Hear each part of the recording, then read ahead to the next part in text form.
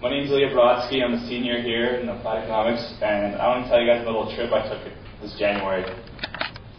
So, you're standing at 19,000 feet above sea level, staring at the most beautiful sunrise you've ever seen in your life after spending 7 hours hiking through the dead cold to the summit of Mount Kilimanjaro, to the rooftop of Africa. You're looking around at the beautiful chaos that is Uhuru Peak, at the people, at the snow that's still left, and thinking, my God, we did it. Now, before I tell you who we are and why we did it, let me go back to the genesis of this idea and the 6 months that it took to get us to here. This summer, I was lucky enough to spend interning in Sydney, Australia, and I was thinking about how to best use the Cornell Tradition Fellowship that I had received, which is a great program, by the way, and I was looking around different places to best use the resources to help improve the world. And I had an epiphany. I was sitting at work, a little bit bored, and I was searching through the Cornell World Changers NIG Network, which I highly recommend you all check out, when I saw this. Seth Cochran, with Trek up Kilimanjaro, alumnus raises funds for cleft lip surgeries in developing countries. And it just hit me like a lightning bolt. I knew this was something I had to do. I still remember the chills that I felt as I was reading this article about Seth, who graduated from mechanical engineering in 2001, climbed Kilimanjaro in 2007, and raised $40,000 for cleft lip surgery all by himself. And I was sitting there reading this, and there wasn't a question in my mind that I had to do it. So I emailed Seth, and 5 minutes later he got back to me, and the next day we Skyped. Yeah, he was in Berlin and I was in Sydney.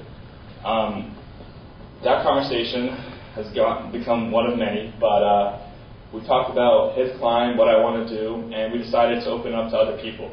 And instead of raising money for cleft lip surgery, we decided to raise money for an organization that he now started.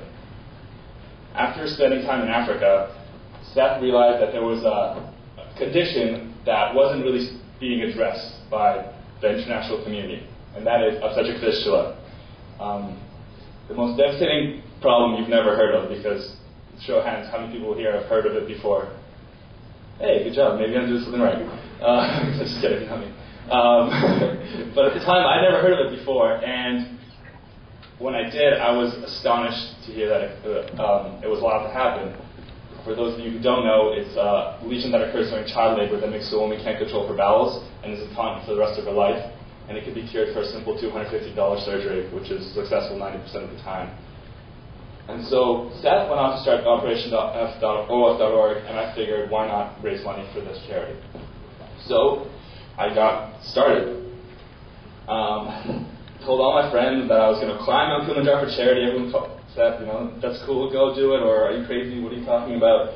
But when I got to Cornell, which was the launching platform for this idea, I spammed listservs, Facebook, went to Club Fest, and talked to every single person who had a pulse about this idea and wanted to see if they wanted to come with me.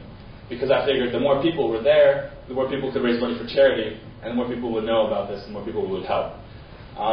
Just a funny story that happened to me when I was at Club Fest. I didn't really know what I was doing was right. I was kind of unsure. It was the first time to do something like this. And I was talking to somebody about this idea when another friend of hers approached and started listening to our conversation.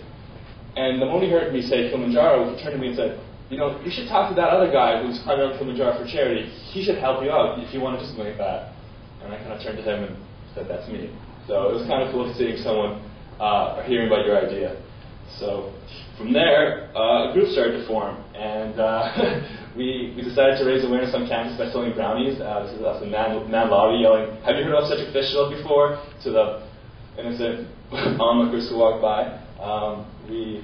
Rossi's sitting right there, so hi.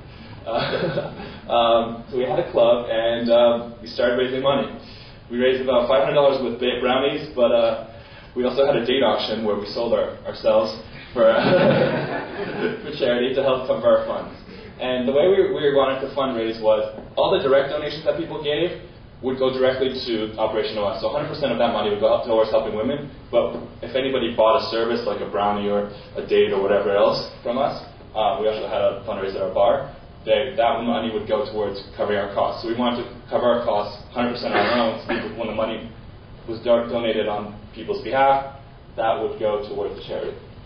So fast forward 4 months, tons of emails, phone calls, presentations, and here we are standing at Dubai Airport, ready to fly into Dar es Salaam. It's me in the white shirt, and the rest of the guys. It's a picture I took on my cell phone, so it's not that high quality.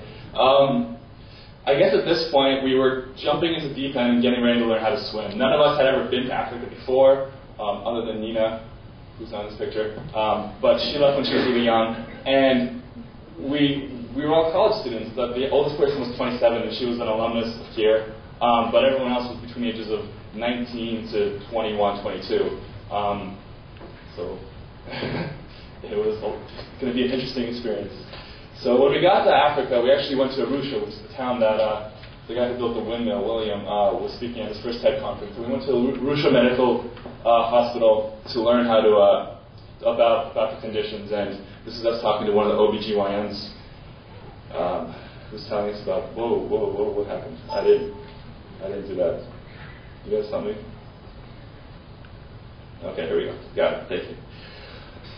So, the hospitals. When we got to Arusha, we were lucky enough to visit 2 hospitals, and here we are.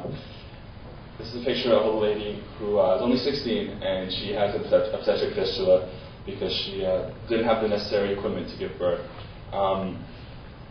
It was really hard being in the room with someone like that, especially because there were so many of us and one of her, and we spent so much time thinking, imagining, hoping that it would be, a good situation when we were there, we'd be there to help. But I couldn't help but feel like we were just intruders almost in the hospital, and I can't look at this picture without getting that sick feeling of not knowing what to do or what to say to make the person's life better, but knowing that you're kind of trying to do something in the right direction.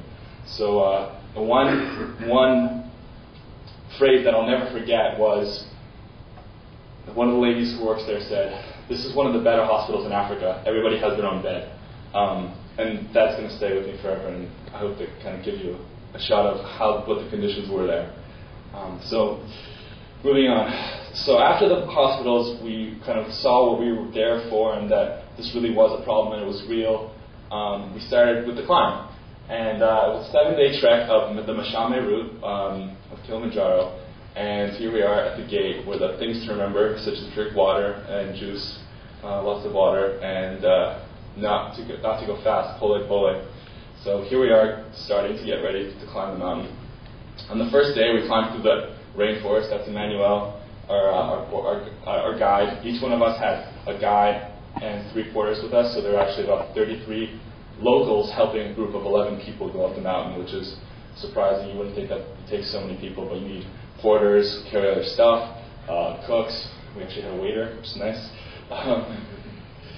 This is us after the first day, about 3,930 meters above sea level after the first day. Everyone's happy, not too much drama. We have to walk through a lot of rain, but as you can see one of our porters there on the side, and everybody is gathering around the sign.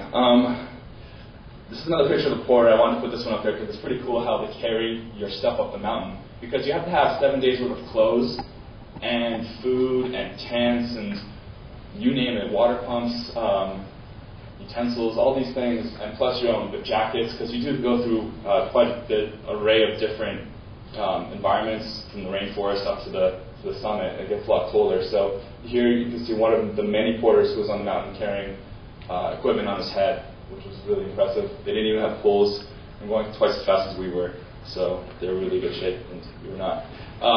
Here you can see some of the emotions that you experience on the mountain. 7 days without modern technology makes you do some funny things. That's me and my friend Kevin making fools of ourselves, and that's John, who's actually the president of ISEC, which is a great organization, and he was also my roommate. Thoroughly exhausted after a long day's hike.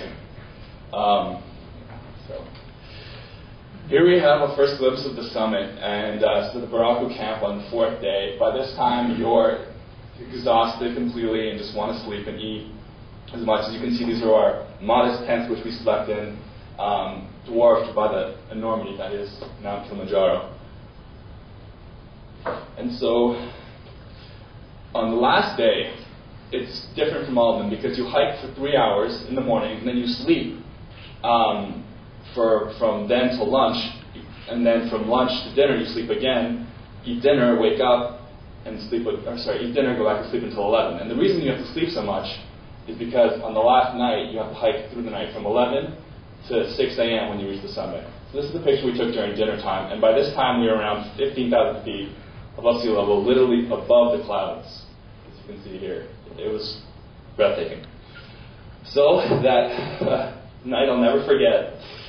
The night of January 15th, we got all our headlamps together, had our final team meeting, and headed out into the darkness. All you could see for about 6 hours was a snake-like line of headlamps as other fellow climbers would be either behind you or above you.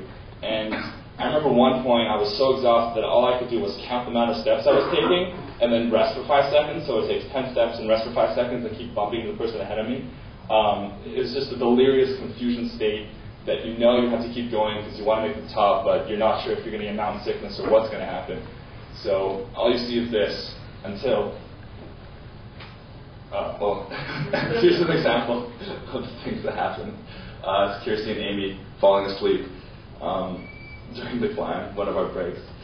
All you see is this. The light at the end of the tunnel, the sun that comes up, and it's just a feeling like it's relief, joy, and just such delusion at the altitude that you don't really know what's going on, but you know that you're doing something right. And the light comes back, and it's just beautiful up there. So here's a picture of some of the snow and us at the top. So we made it. 9 of us made it. 2 of us unfortunately did not. But 9 of us made it to the top of the mountain. And I remember by the time I got there, some of the girls said that I was so out of it that my lips were black and there were spots on my face, and everybody was just trying to get a picture at the top, and it was so chaotic, but definitely a moment I'll never forget. So we got to the bottom of the climb, and here we are with all our porters and guys. Last picture before we got off the mountain. So the reason I wanted to share this journey with you guys is that there really isn't anything different about our group and us or anything that we did from any of you. We just saw an idea by someone who inspired us, and we built upon it. And we had an amazing time doing it, and changed the lives of 32 women, hopefully more to come, who had such a fistula. And so what I want to say to you is, which one of you will be next? And why not you? Why can't you be the ones who have that moment of epiphany and go out and change the world? Thank you.